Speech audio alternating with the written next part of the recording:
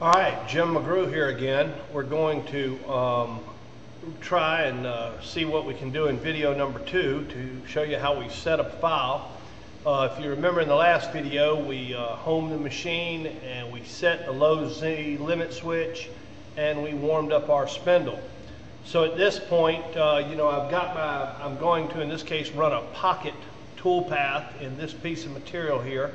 I've already made the file up in Vectric, which while you were waiting on your machine, it would be a good idea to run and simulate files in the Vectric software. That's basically the best place to learn it. The controller really is a great thing, and it's a very important part of the process, but you really want to get past it as quick as possible and get to running files. The controller has got a few features in it that are important to the operation of the machine, but for the most part it's just a very functionary part of the process.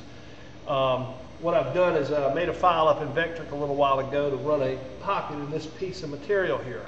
And I don't have stops on the table. I haven't secured the table. I'm not going to run the vacuum. I'm just going to do this to simulate running a file so that we can show you how this works. Now, at this point, we've honed the machine, we've set the low Z limit, and I told you I was going to bring my trusty Logitech back. Now, I don't have my laser on my machine, as many of you do. It's a good feature to have, but it's not a required feature. I've been working for years without it, even though I own one. I am going to put the new one on. The new one is just far superior to the one that I had. Mine would move around a little bit. But my Logitech here, I told you that the buttons were assigned to the arrow keys you'll see here on the machine. And what I'm going to do is I'm going to move my machine. Hold on, let me click so that I'm operating. Remember that you're always operating when your wincnc screen is the most prevalent thing on your screen. Your screen, to show you this area here, this area outlined in red, to me should be set to your table size, not to your material size, not to your gantry, not to your soft limits. It should be set to your table size. And that's just a personal thing. The other day I found somebody had changed theirs to read the total limits of their gantry. You're not going to be able to cut out here in the open, so there's no sense in doing that. Now, what I'm going to do here is I'm going to move my Z out onto my material, and the first thing I'm going to do is go back and get my trusty touchpad, put it on top of my material, and I'm going to hit touch top, and I'm going to set my Z. I'll show you why I do this first in a minute. As it comes down, it's going to touch off on that pad, which, if you remember, is a ½ inch thick. In my case, I have mine set, if you notice over here on my Z, I have mine set at 0.75 off my material. I truly believe, and even though I've been operating these things for a while, I still very seriously believe in testing everything while you're getting new at this. I keep a little piece of aluminum stock nearby that's exactly 1 inch by 3/4 thick. In this case, if my bit is exactly 3/4 of an inch off my material, then my little piece of 3/4 is going to fit nice and tight right up in there, just like that, you see. And that tells me that I'm pretty damn close, and I can live with that. Again, I just believe in testing everything when you're new.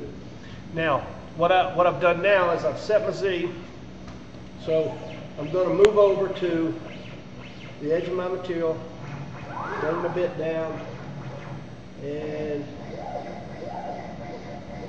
if you watch the buttons, I'm going to move my X and Y right over the edge of my, right over the corner edge in lower left X and Y of the material I'm going to run, the file that I'm going to run within the material.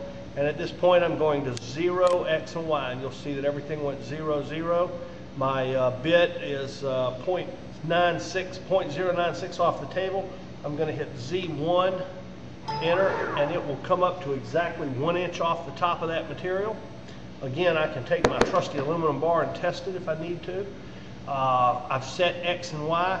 This is something I really love. A feature of wincnc is to come into the settings tab, go to home positions, and pick one of these H positions. In this case, I have H5 chosen as job Z. You'll see it's highlighted here in the position name. And at this point, I'm going to hit get position. And if you look, it's going to select those positions in relationship to absolute home. If you remember, absolute home is where the switches are. Not where the machine is, not where the Z is, where the home switches are. So it always knows where it is. At that point, I've hit get position. I'm going to hit OK. And what I've just done is I've just saved a home position for that particular file. Now, at this point, I have Z set. For the purpose of this simulation, I've got my bit 1 inch off my material. I'm going to 0 my Z, even though it's 1 inch off the table, because I'm not going to turn my spindle on and I'm not going to cut into my material. You see, what I'm doing is I'm new at this, and so what I'm going to do is I'm going to test run my file so that I learn this procedure without damaging my wood, without throwing away very expensive bits. Okay, I've got my Z up in the air, and if you're due to cut deep into the material, you may want to raise it up higher and Z it up higher. In my case, I'm only going to be cutting about a tenth of an inch into the material, so 1 inch is plenty. Okay, at this point I'm going to call my file up, open. You'll see here I've made a file, which is basically a pocket file with 2 runs. I'm going to, wincnc has the ability to drag a box right over the material, and you'll see it will blow it up so you can see. Here's home position. You see the little red dot is the end of the bit. You'll see that it'll show where it's going to enter the material and where it's going to exit the material and the file that it's going to run. At this point, I'm going to run the file. The Z is going to go up. It's going to find the high limit. It's going to turn on the spindle, which it's not doing because I've got the spindle off. It's going to come down. It's going to go out to, if you remember, let's call up that position. And you can see it running the file.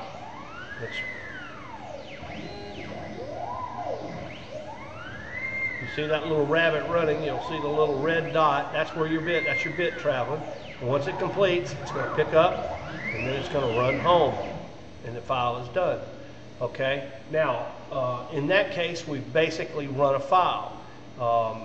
In a minute, we'll go into a video where I'll show you a couple of the features and a restart, but that's the basic premise of running a file. Now that you've test run your file with your Z up in the air, you want to go down and retouch pad your Z and run your file. Make sure your spindle's on or whatever your situation is. And happy cutting. We'll go on to video number 3 here in just a moment.